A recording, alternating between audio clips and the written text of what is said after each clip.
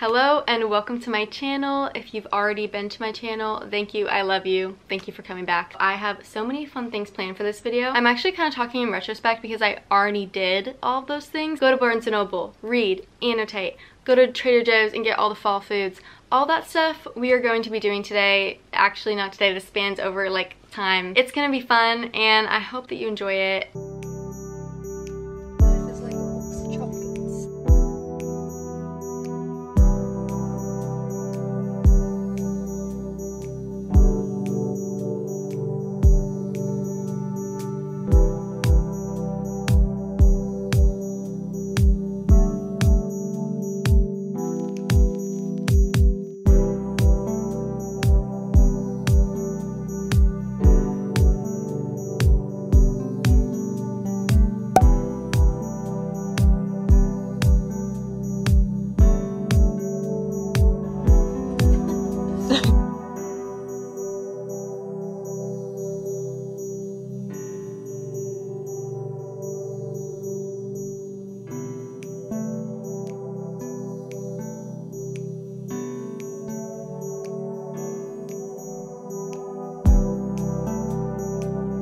I've been wanting to go to Trader Joe's and get like fall foods and snacks for so long, so I'm finally gonna do it today.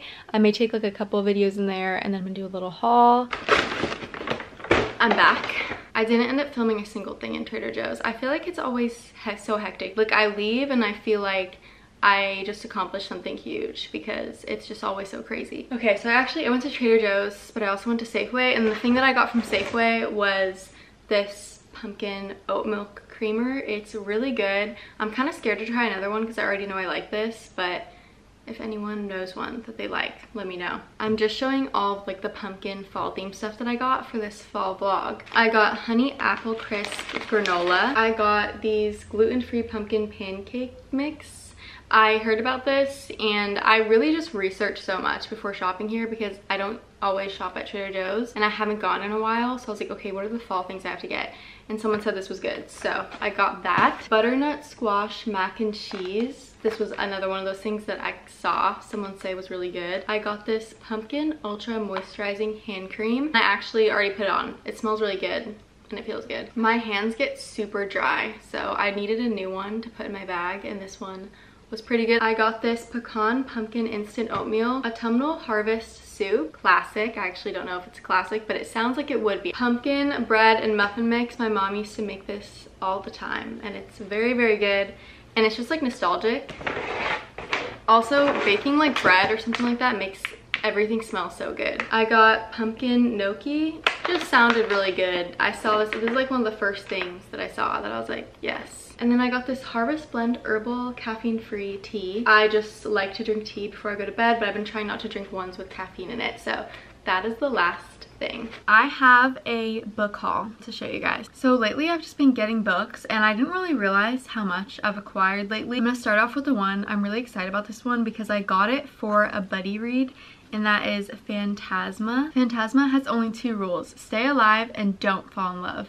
So there's like a necromancer and like a hot ghost, I'm pretty sure. The only thing deadlier than losing the game is losing your heart. Someone compared this to Caraval, which makes me so excited because I love that series so much. If you don't know, Caraval is by the same author, Stephanie Garber, as the Once Upon a Broken Heart series. I'm really happy to have at least one book with a skull on it for this Halloween because I don't think I have one that I'm planning on reading for this Halloween. I don't think. So this is perfect. Next up, we have a book that I have already read, and I've read it more than once, and I also just reread random sections of it a bunch because I love this book so much, and I don't even have the physical copy of it. And I was like, okay, it would be a dream to annotate this. The book is A Court of Silver Flames. The more and more I read it, the more I could connect with parts of Nesta's story. It is a truly character-driven story, for sure, and it's like all about Nesta. I got the entire Heartstopper series because I really want to read this. I love the show. The show is so cute. Here they all are together. They're so cute. Oh my gosh, I'm excited. The Heartstopper books are graphic novels, so I feel like they're such good books to read when I don't want to read like an entire novel, like an entire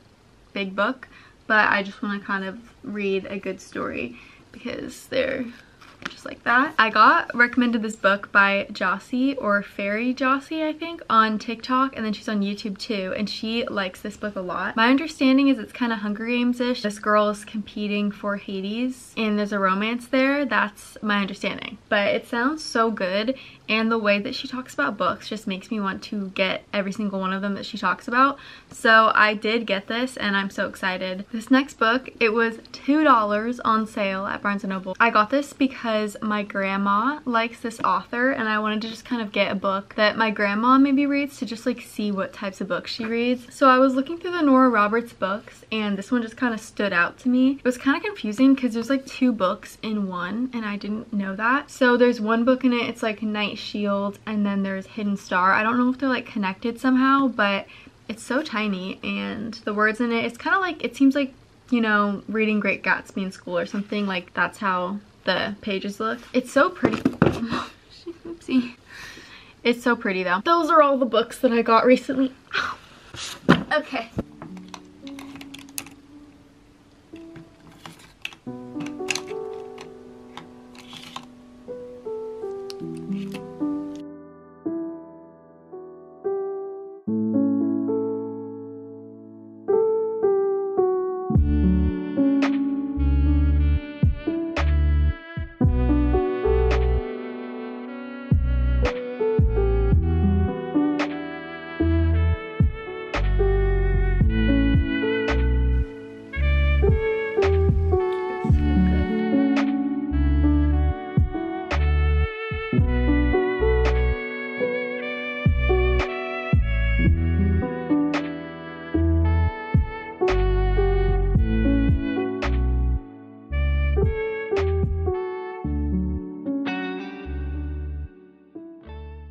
I'm about to build my bookshelf that I've been putting off for a very long time, and it's just been like sitting there, and I want to decorate a bit for fall. Also, I did make like a pumpkin cold foam matcha. You can't see the cold foam anymore because I drank it, but also it kind of just like dissolved into the matcha. But basically I just put pumpkin puree with like different milks and just mixed it together, and cinnamon. It tastes really good, but it just like didn't have that. It didn't look like a cold foam.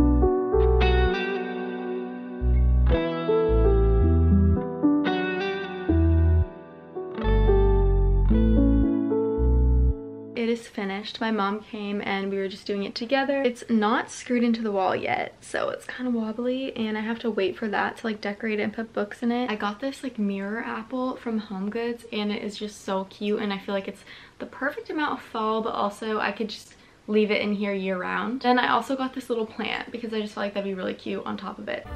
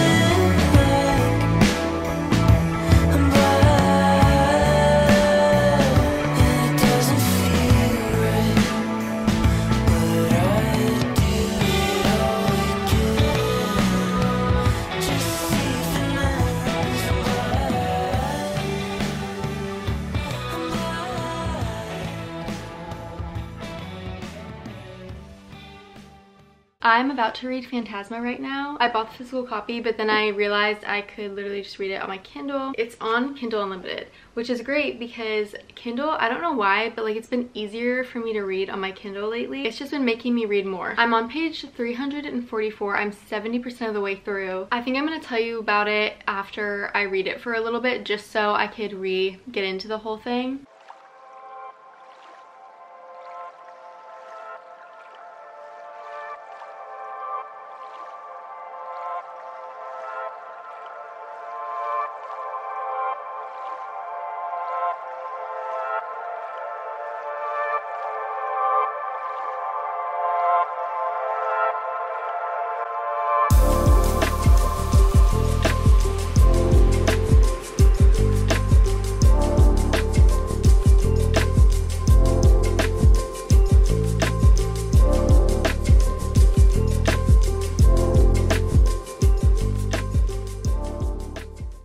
so time for me to talk a little bit about Phantasma. I got to like chapter 39, I think. The story is so juicy right now, and it's really doing a good job of keeping things, like keeping the audience on their toes. At least me. I'm definitely on the edge of my seat reading like the part right now, which is great because sometimes at like this point in the book I could kind of start to get like bored, or like things are just like too mellow maybe, but like no, it's so good. Like it's happening just the way that I would dream for it to happen, so I'm just loving it so far. It's a great blend of like high stakes and romance. It's so good. Ophelia, the main character in this book, is a necromancer, and then the love interest is a phantom. Ophelia's mom's also a necromancer, and she's like carrying on the family tradition of having the magic. She has a sister named Genevieve, and their mom dies. That's when the magic like transfers to Ophelia. Genevieve runs away like after their mom dies, but like stuff happens after that, but then she runs away. So Genevieve runs away to this competition called Phantasma that travels around, kind of like how in the Caraval books. It's like games, and they travel around to different places. It's like a moving circus almost, but it's not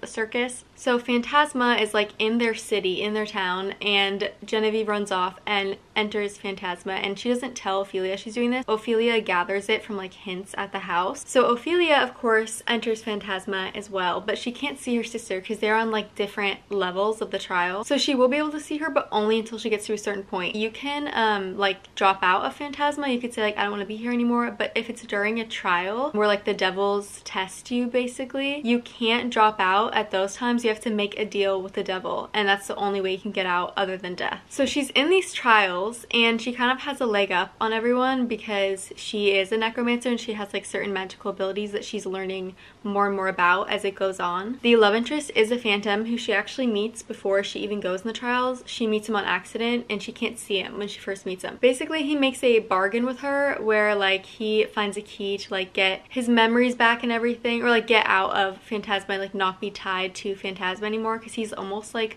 a prisoner to Phantasma. He just has to stay there, and he doesn't even know why he has to stay there because he lost a bunch of his memories and it's just all like a blur. But he knows that he's been there for like a really long time, so we don't really know who he is. We just know like he's like the phantom, but he is called Blackwell. That's like his name that she calls him. He calls her Angel. It's really cute. So yeah, she's competing in these competitions, and basically the bargain is that he can get out and not be attached to Phantasma if she finds the key. But if she doesn't find the key, then she has to give him 10 years of her life. That's how he's been like living so long, is that he just keeps making bargains with people, and he doesn't remember a lot of the people, but that's what he's been doing for like, I think, centuries. That is what's going on, and it's super interesting, and I am like close to the end, and there's just so many things that are going on that are like back and forth, and I just don't know what's gonna happen. And yeah, I'm loving it. I'm about to go to my brother's house because I'm dog watching for his dog, and near him at the park near his house there's like a free book library. I have never put a book in one of those libraries. I don't think I've ever taken one from them either, but I think they're really cool and just like a cute, great idea. I'm so happy they exist. Like I hope those never stop existing. But anyway, I want to bring over 2 books. It looks kind of full, so I'm just gonna like try and fit them in there. Both of the books I picked are like YA fantasy. The first one is Ignite the Sun, and I have never read this, but I think it's for like a younger demographic. I knew when I was getting it that it was YA, but some YA books have like a bit of a younger feel than others, and this is definitely one of them. And I didn't really end up reading it at all. I might have really liked it, I don't know, but I just like didn't even get to it and start reading it. So, but if I put it in there, it will give it a new life, and someone might read it and like absolutely love it. So I'm definitely gonna put this one in there. I don't have like multiple copies of books, so I didn't put any that I absolutely love in there, but maybe that's something I'll do one day, and I'll just go out and get other copies. And then the other one that I want to choose is The Hazelwood, and this one I know came out like a while ago. This is actually like dusty. It's just been sitting on my shelf for so long. So I read it when I was younger, and I didn't really like it because I think just I wanted it to end in a certain way, and it didn't end in that way. But I feel like still a lot of people would love this book. I think a lot of people do love this book, so I'm just gonna still put it in there, and it's about time that I let go of it because I just didn't really like it that much. I think it was something about like the love interest. Like I just wanted a certain love interest to get together, and it didn't happen. I can't remember how old I was when I read this. Those are the 2 that I'm gonna try to fit in there.